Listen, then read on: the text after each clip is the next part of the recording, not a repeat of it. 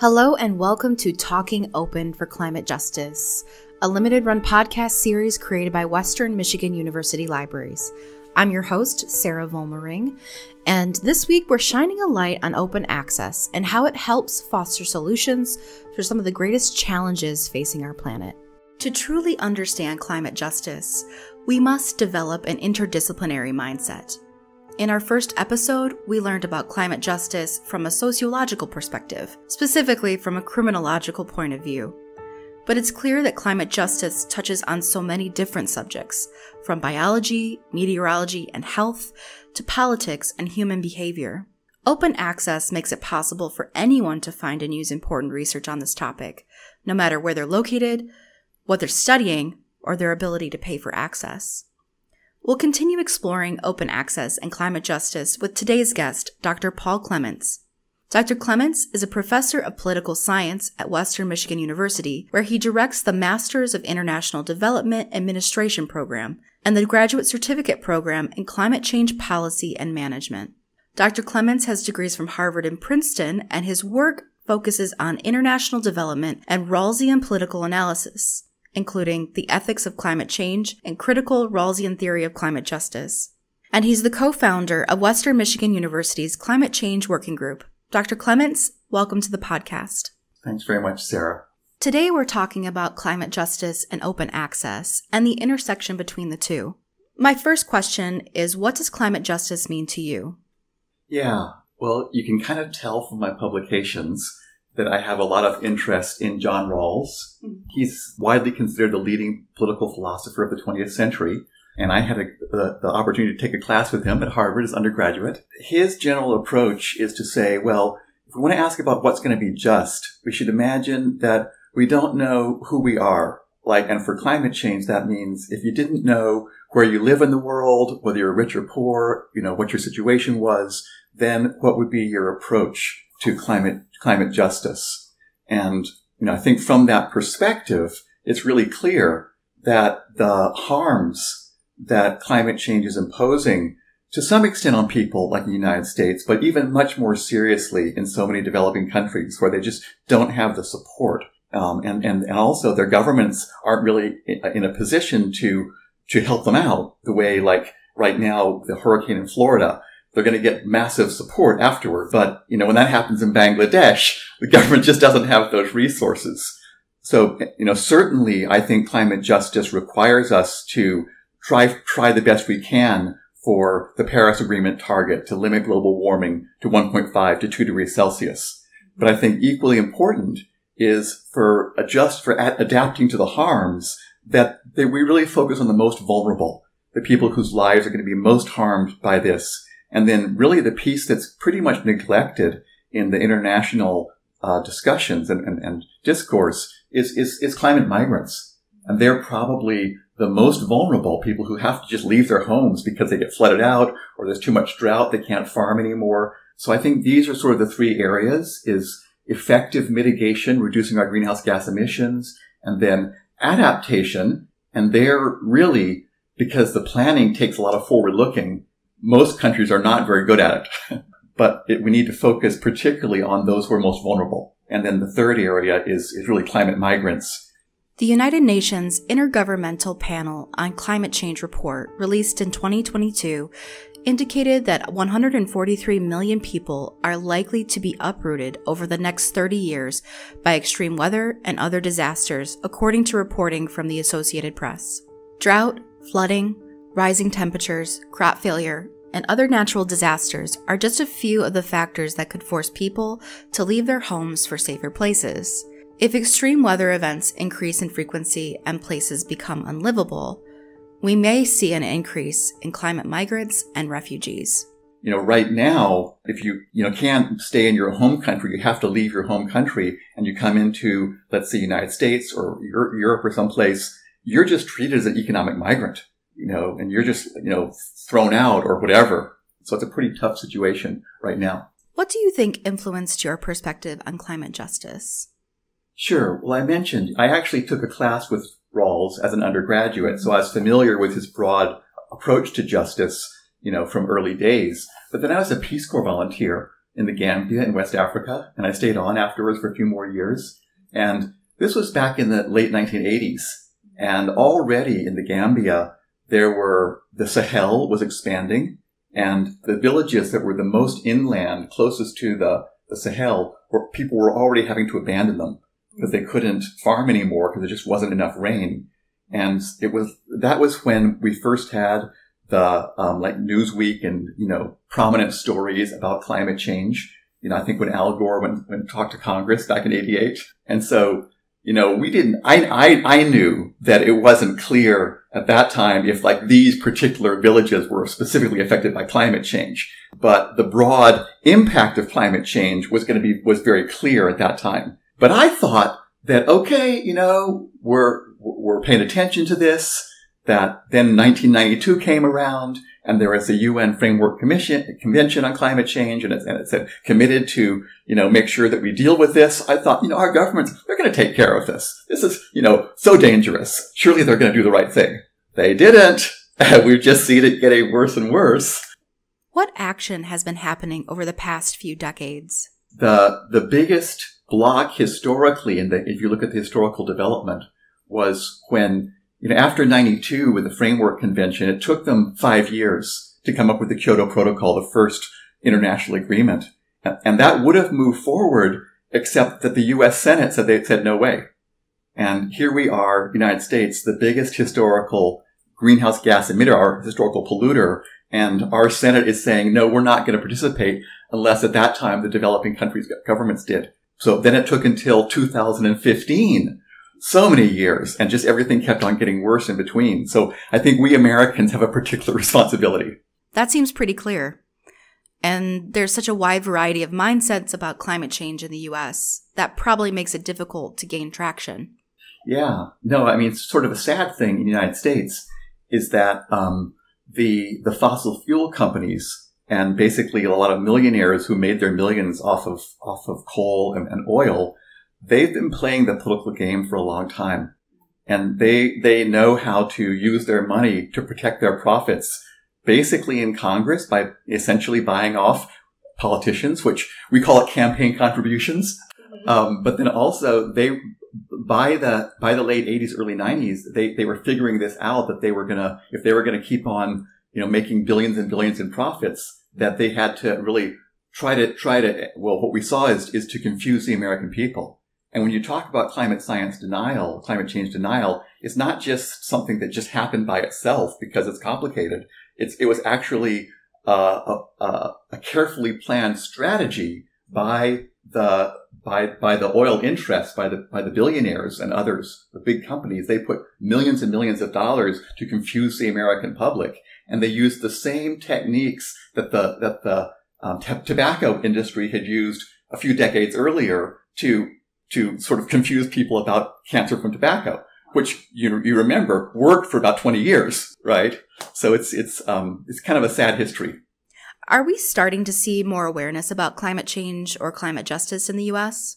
Yeah, no, definitely here in the United States, the majority now definitely see this as an issue. Part of the challenge is that here in the United States, it's not as high of a political priority. Like a lot of people will put it maybe 5th or 6th on their list compared to, let's say, in Europe, where they'll put it maybe like 1st or 2nd or 3rd.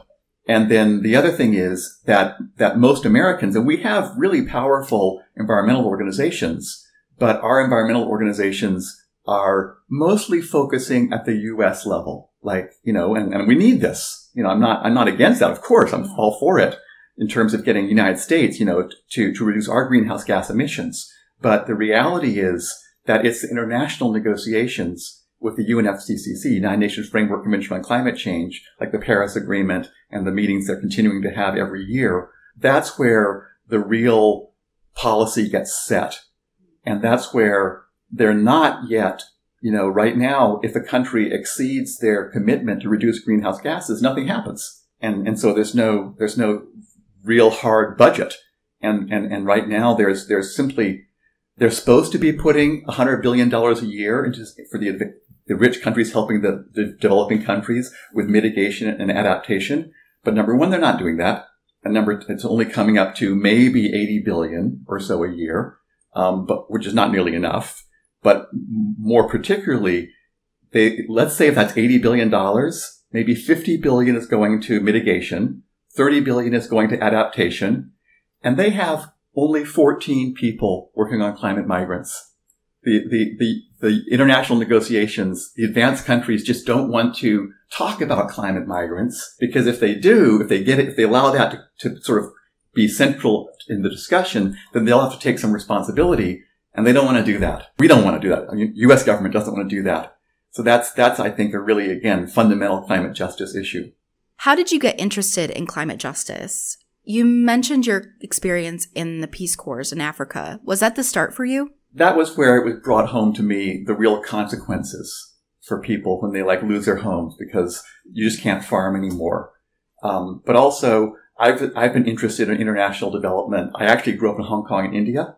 So even when I started college, I would say, okay, I want to work on international development. And it's become increasingly clear that even though global poverty has been going down for 30 some years, up until about 5 years ago, and developing countries were mostly, for the most part, moving in the right direction. But now climate change threatens to turn that around for so many countries. And so this has been, central to my professional career, right. International development. And so climate change has to be central to it. I'm teaching, you mentioned I direct this master's program in International Development Administration. Mm-hmm. And there's no question that for my students, the biggest issue, development issue in their future is going to be climate change. And it's going to affect the developing countries more severely than the majority of Americans. What do you think are the biggest challenges in the climate justice movement? Well, I mean, again, part of it is that there has been this really systematic, politically well-organized opposition to climate action from the carbon interests, the people who profit, at very high levels. And I think the climate justice movement hasn't really developed the sort of strategic opposition, countering, because the oil interests, they're politically smart, and they know how this game is played.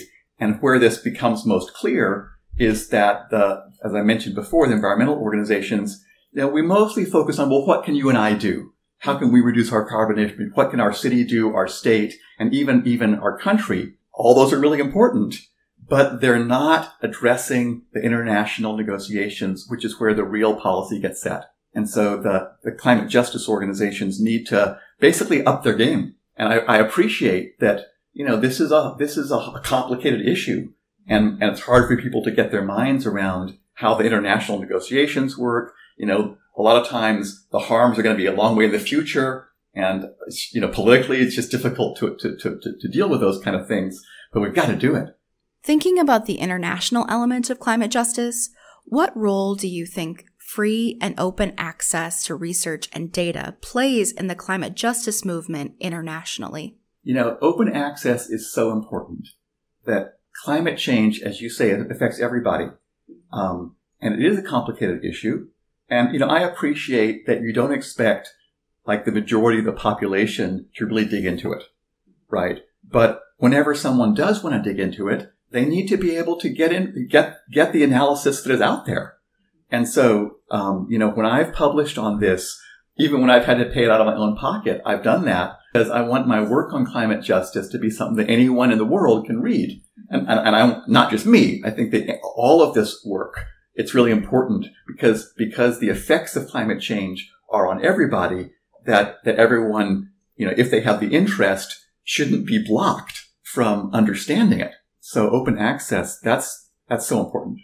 Do you think that having open access research makes a difference to governments, researchers, and educators living in developing countries? Exactly. Because, here in the United States, here at Western, if I can't get an article, I can get an ILL and it'll show up, usually in 2 or 3 days, if that, right? But so many people, and I've talked to colleagues in developing countries, and their libraries, they don't have the agreements and they can't afford to pay for all these articles. And so they just can't read it if it's not open access. And again, it's their governments that need to be making the big investments and making the big changes in terms of figuring out how to deal with the drought, how to deal with the stronger hurricanes and the sea level rise and all these things. And if you can't read the research, then obviously that's a big block. So open access is so important for that.